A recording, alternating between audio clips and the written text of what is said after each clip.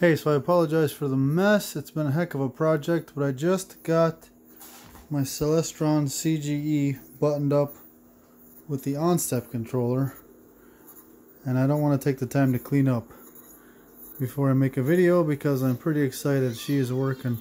You can see it tracking there very slowly. You can hear the motor thrumming. There's the declination axis. But yeah, it's working great. Got my computer connected via the USB cable here.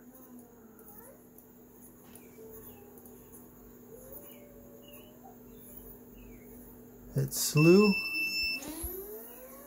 and there she goes. Pretty respectable slewing rate.